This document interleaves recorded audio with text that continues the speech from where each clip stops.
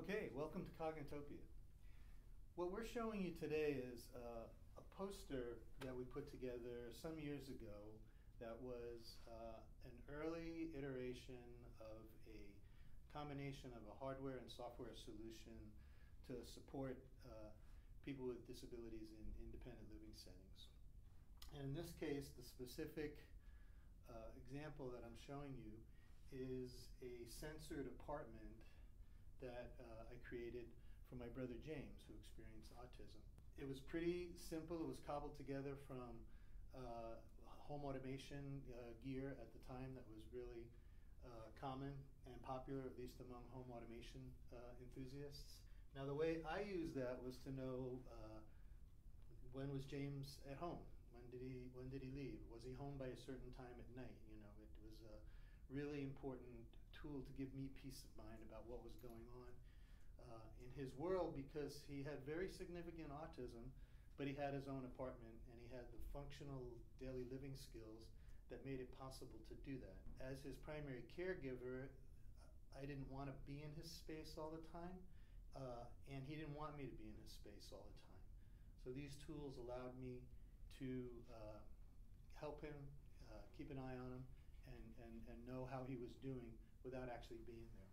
So this all happened, you know, before the iPhone and iPad revolution and the real emergence of mobile devices generally. And we decided, well, to look instead at what we could do with just purely software-based solutions to help make people more independent and to help caregivers provide support when it was needed and do that really effectively, but not interfere with people when that support wasn't needed.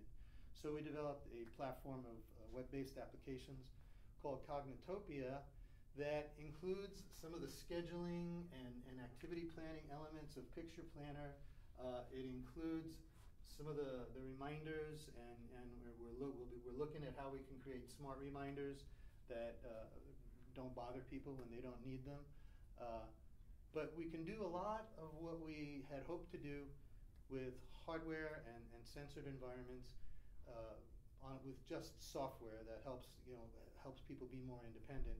So what iPads and iPhones and Android devices have enabled is the ability for a kind of a virtual support capability that's similar, maybe not as granular or precise as what we were doing here in terms of being able to make behavioral inferences on a room-to-room basis about what someone's doing.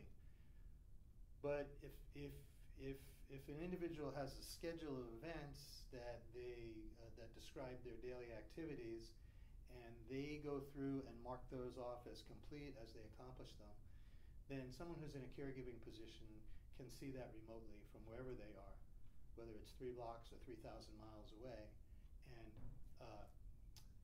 know how things are going and triage their efforts. So if things are going okay, great, I'm not going to bother someone. And if it's not going great, you can check in, you can see how things are going, or you can have someone else do that. So it provides very much the same functionality.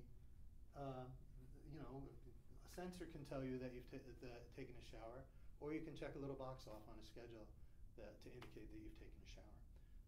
And the criterion piece of information is the same, you're just getting it a different way.